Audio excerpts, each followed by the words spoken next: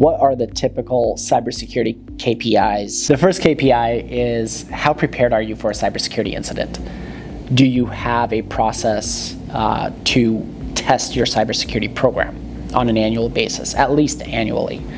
And what that looks like is a tabletop exercise where you pretend something happened. So let's say a ransomware attack.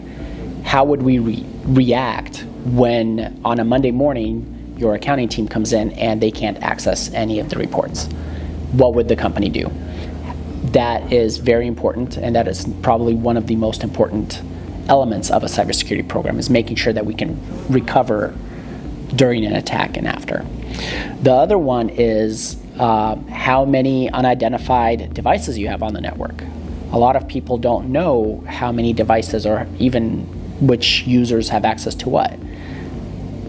Bringing that in and really understanding what is on your network is like knowing what's in your closet. If you don't know what's in your closet, it's probably, well, I get freaked out when I look into my closet sometimes, so my wife makes me take everything out.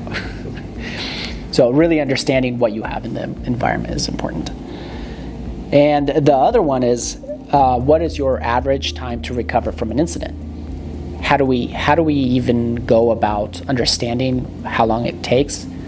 There's special programs out there that you can use to test your IT team on how fast it would take to recover from a security incident.